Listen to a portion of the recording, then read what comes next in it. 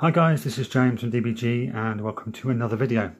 This time it is not going to be a review of Empires in Flames. This book has been out for a while, so I will not be reviewing it. There was plenty of review videos out in internet land for you to enjoy. This is going to be more of a chat video because I am really interested in what happened in the Pacific and Far East. Obviously, everyone knows about Pearl Harbor. The 7th of December 1941, the Japanese attacked Pearl Harbor and did an awful lot of damage to the US Pacific Fleet. But they didn't complete the job, which enabled the US Pacific Fleet to strike back at the Battle of Coral Sea, which was technically a victory for Japan, but they had to pull back. And then the Battle of Midway, which totally changed the dynamics of the war in the Pacific. But what I'm more interested in is the areas that aren't covered. Everyone knows about.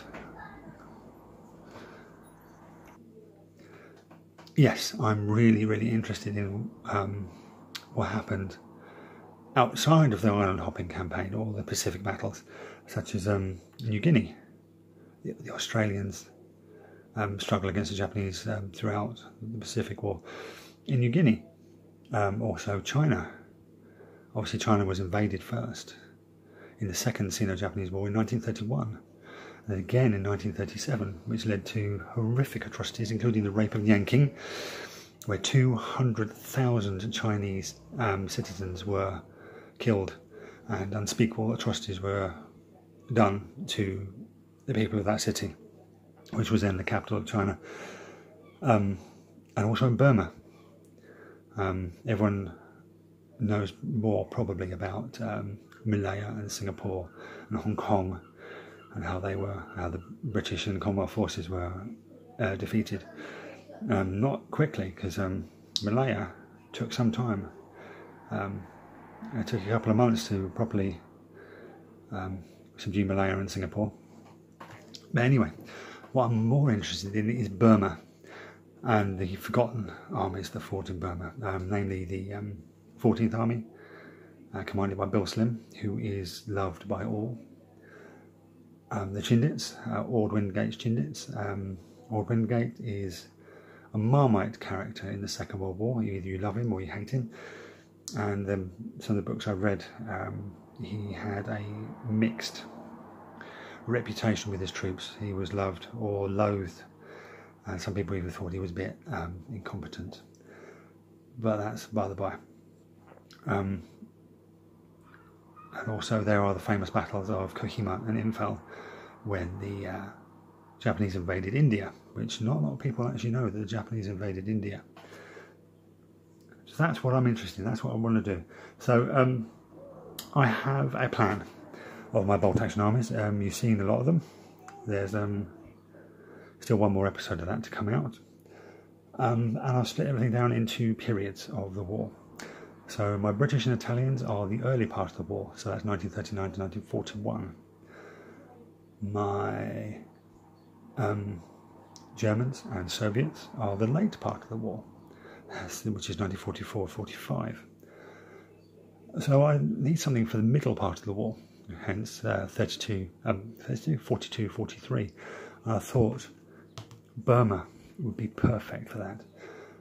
So I'm planning on doing a standard British reinforced platoon, using Wall of Games Chindit models, but using the head swap figurehead system they've got, and using Gurkha heads in there to represent standard British troops. Because if you look at the Gurkha heads supplied by Wall of Games, they don't look very Nepalese. They look more European. So that's what I'm going to do, and I'm going to add, obviously, a few odds and sods to it. Thickest machine guns, 3-inch mortars. I'm not decided on the gun yet. I'm erring towards a 6-pounder because I've already got a 25-pounder for the British in the desert, so I don't really want to repeat another model. And as for the tank, the period I'm counting on, the British tanks in the area, well, they only had 2 tanks in the area until they got reinforced later on with Grants and Shermans. they had Stuarts, the Stuart 3, which was the 7th Armoured Brigade, which was transferred straight from the desert, straight into Burma when the Japanese invaded Burma. And it was thanks to the 7th Armoured Brigade that most of the British troops, or British and Commonwealth troops, who retreated through Burma, got through, because the 7th Armoured Brigade fought valiantly. And because they were veteran troops, they fought across the desert, so they knew what they were doing.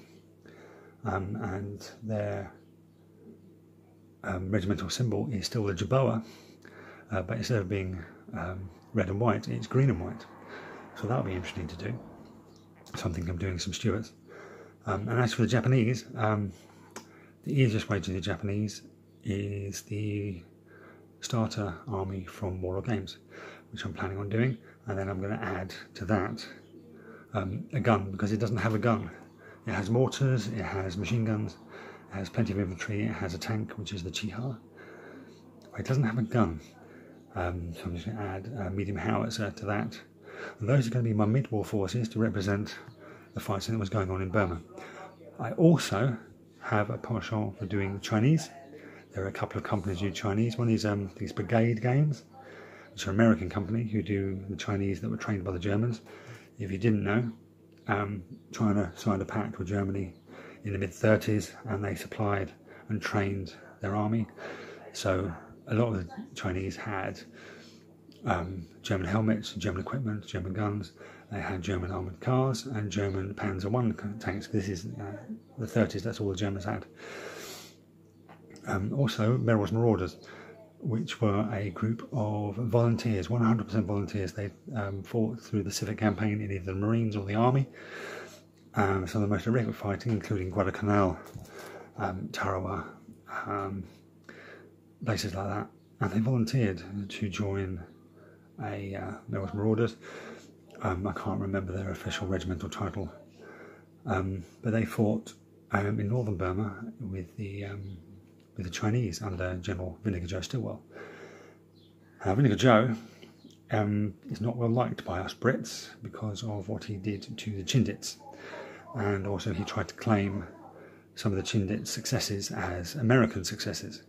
And there's a Major Michael Clevert, who is known as Mad Mike, who sent a rather salty signal to Vinegar Joe when he announced that his troops had cut the railway line near Michino, basically saying, "Shut up, mate, we did it."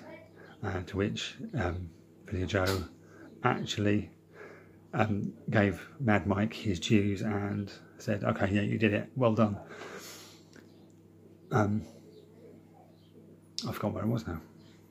Oh yes, and Vinegar Joe also ordered the Chindits into a full-on frontal assault to the important town of Michino, and the Chindits had just come out from a 3-month operation in the jungle.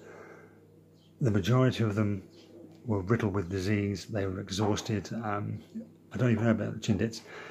They, at the end of the Chindits expeditions, only about 10% of the troops who went on these expeditions were able to fight again. The rest were either invalided home because of the malaria or the typhus or the cholera, or just pure exhaustion. Fighting in that sort of terrain behind enemy lines is not only stressful,